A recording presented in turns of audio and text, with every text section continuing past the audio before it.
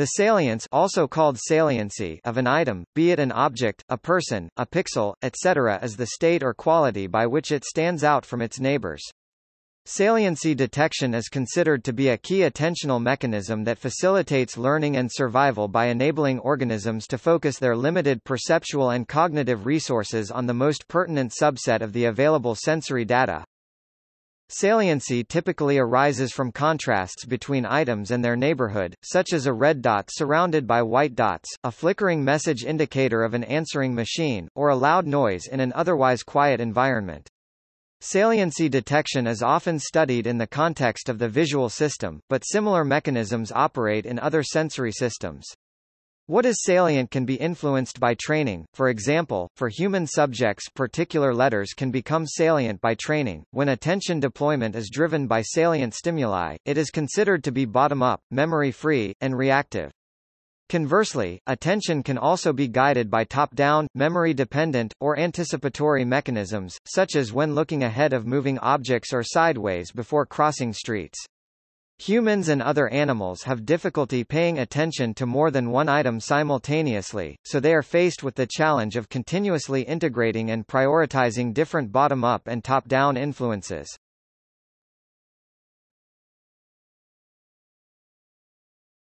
Topic: Neuroanatomy. The brain component named the hippocampus helps with the assessment of salience and context by using past memories to filter new incoming stimuli, and placing those that are most important into long-term memory.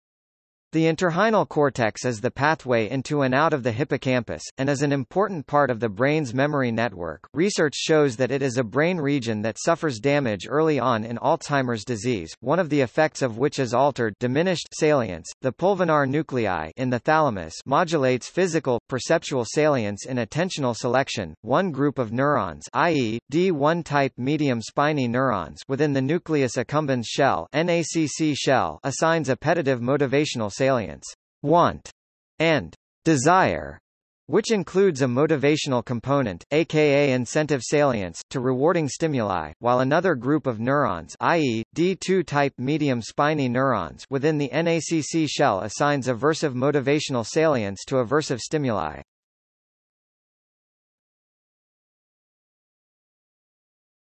Topic: In psychology. The term is widely used in the study of perception and cognition to refer to any aspect of a stimulus that, for any of many reasons, stands out from the rest. Salience may be the result of emotional, motivational or cognitive factors and is not necessarily associated with physical factors such as intensity, clarity or size. Although salience is thought to determine attentional selection, salience associated with physical factors does not necessarily influence selection of a stimulus.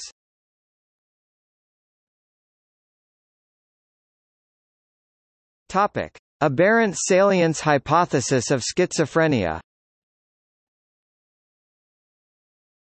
Capper 2003 proposed that a hyperdopaminergic state, at a brain level of description, leads to an aberrant assignment of salience to the elements of one's experience, at a mind level. These aberrant salience attributions have been associated with altered activities in the mesolimbic system, including the striatum, the amygdala, the hippocampus, and the parahippocampal gyrus. Dopamine mediates the conversion of the neural representation of an external stimulus from a neutral bit of information into an attractive or aversive entity, i.e. a salient event.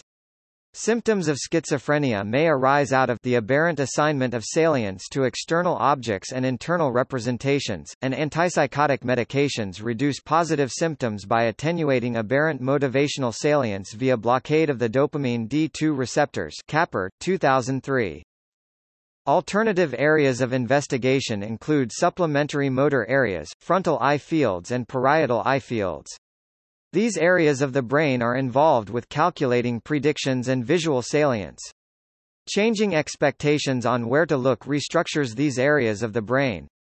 This cognitive repatterning can result in some of the symptoms of these symptoms found in such disorder.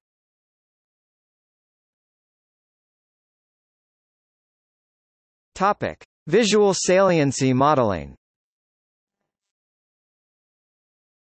In the domain of psychology, efforts have been made in modeling the mechanism of human attention, including the learning of prioritizing the different bottom-up and top-down influences. In the domain of computer vision, efforts have been made in modeling the mechanism of human attention, especially the bottom-up attentional mechanism, including both spatial and temporal attention.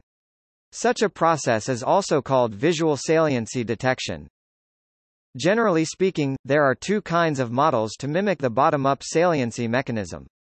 One way is based on the spatial contrast analysis. For example, a center-surround mechanism is used to define saliency across scales, which is inspired by the putative neural mechanism.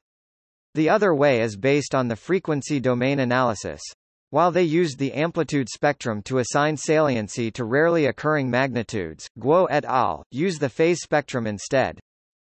Recently, Li et al. Introduced a system that uses both the amplitude and the phase information. A key limitation in many such approaches is their computational complexity, leading to less than real-time performance, even on modern computer hardware. Some recent work attempts to overcome these issues at the expense of saliency detection quality under some conditions. Other work suggests that saliency and associated speed accuracy phenomena may be a fundamental mechanisms determined during recognition through gradient descent, needing not be spatial in nature.